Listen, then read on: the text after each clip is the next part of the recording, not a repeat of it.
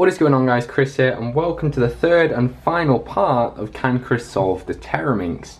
We're up to the last stages now. We have just 3 edges left to solve, and then we'll be able to go ahead and solve the puzzle like a normal Megaminx. So let's just go ahead and get started. If you've missed either of the first 2 parts, I'll have links in the description so you can go and check them out and get up to speed.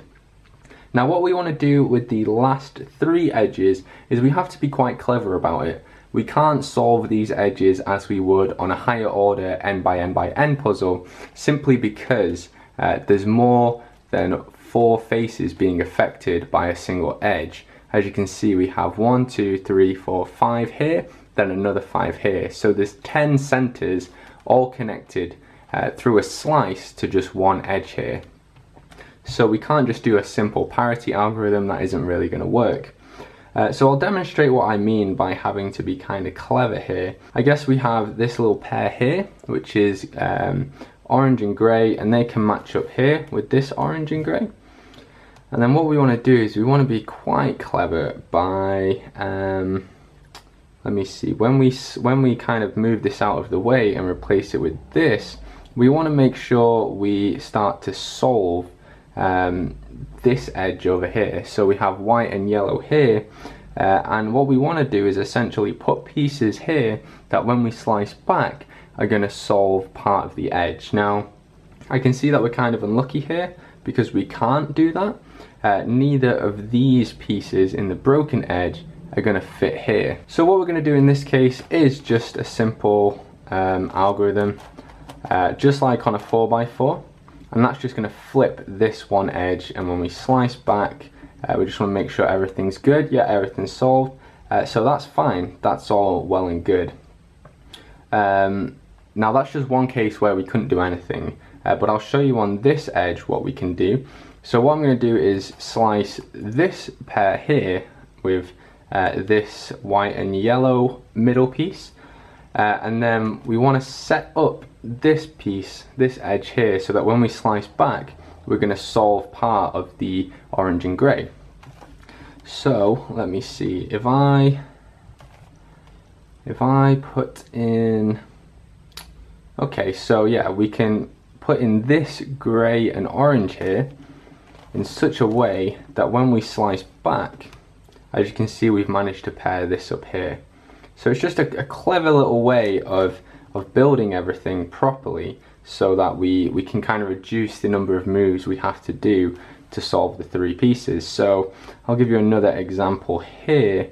Let me see. So this is a nice and easy one. So what I can do here is I can slice this yellow and white across, and what I can do here is put in the grey and orange that's left, so that when I slice back, it solves this piece here. So that's neat. The only issue now is that I only have 2 edges left. Now I suppose what we could do is the 4x4 algorithm, but that's going to give us parity. And I can see this because this piece here is going to have to go down here to displace this piece. When you bring it back, they'll be flipped incorrectly. And as far as I'm aware, there's no algorithm for flipping these and solving the parity issue. So we're going to have to break up this in order to fix it, which is kind of unfortunate, but it's just the way that it goes. So let me have a look here. Okay, so what I'm going to do here is I'm going to slice this green and purple across, and then I'm going to have to put in my grey and orange and break that up when I slice back. But that's not too much of an issue, because looking ahead, I should be able to solve the puzzle this move. So let me show you exactly what I mean by that. So I'm going to put this piece in like that. Okay, and then I'm going to slice across, and I'm going to solve the white and yellow, and then I'm going to foresee that this grey and orange is going to slice back this way. So I'm going to put in the grey and orange edge, and then as you can see, when we slice this back, the purple and green is going to slice back this way and land where it needs to be with the rest of the edge. and as you can see, we've managed to solve the last 3 edges. Now that was kind of complicated and probably not the best way for me to explain that, but hopefully you guys get the picture. You essentially have to keep 3 edges at your disposal at all times, just so you are able to move pieces around and kind of get around parity without having to do any algorithms. So yeah, that's edge pairing done. Now it's just a simple Megaminx solve, and as you guys know already, I've already done a CanChrisSolve on it. I can solve the Megaminx no problem, but I'm just going to speed through this anyway, and just finish it off for the camera. So let's just get this done.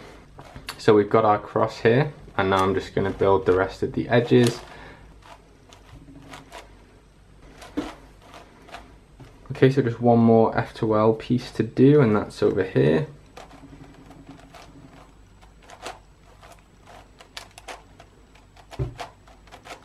Like that, nice and easy. So now we've built essentially the first part of the puzzle, and it's starting to look really good.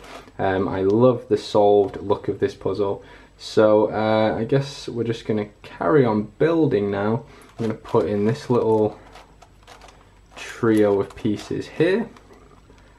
We already have a nice pair here, so that's all good. That'll slot in nicely.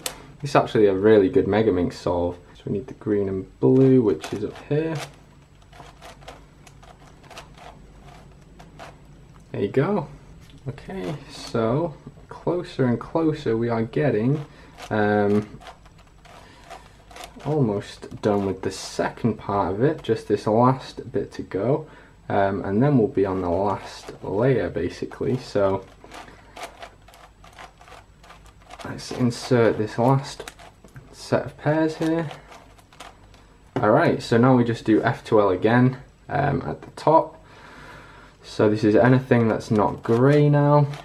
Sorry if I seem in a rush, I'm just really eager to finish this puzzle now because, as you can imagine, it's been going on quite a while. So second pair in, the green, that goes in there, red, yellow and pink, done. Okay, last pair, and that's going in here. Alright, wow. Okay, last layer, let's do this. Hopefully I'll be able to do this without any real issues.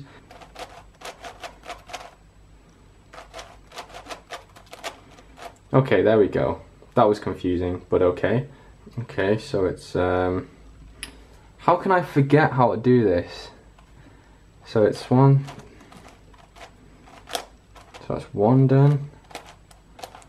Oh, this is just a really awkward case of them all not being very cooperative. So let's finish off this corner, then the last corner here. We're so close now. Oh, okay. I think we're just one algorithm away, so let's do that. It's just the corners now. Okay, here we go. Last little bit, let's get this done. Okay, bang, there we go. Wow, so in celebration of me solving the Teraminx, a bus, a garbage truck and a plane just went by my flat. So sorry if you had any background noise there, but as you can see, we've managed to solve the Teraminx finally. Wow, that was long. It actually didn't feel as long as I remember it being when I first solved the Teraminx. I think that's just because I have more experience with lots of different puzzles now, but it's definitely a long puzzle. I think it would have taken maybe 2 hours total time, including the time off camera. So yeah, it's definitely a big puzzle, but it's not actually that difficult. I'm sure you realized as I was solving it. It doesn't take that much thought, it's just kind of monotonous and it takes a while, but it's a very, very awesome puzzle and I'm super excited that I managed to solve it, and I'm really glad I managed to do it on CanChrisSolve finally. Yeah, thank you so much for watching, and if you've watched the whole series, thank you again for your support. I really love making videos and I'm super excited to see what we can do in 2020. But that's it from me, guys. Remember, leave a like if you've enjoyed this video, leave a comment, and leave your suggestions for CanChrisSolve videos in the future, and then of course subscribe, and you'll be notified whenever I make a new video. That's it from me though, guys. Have a great day, and I'll see you next time.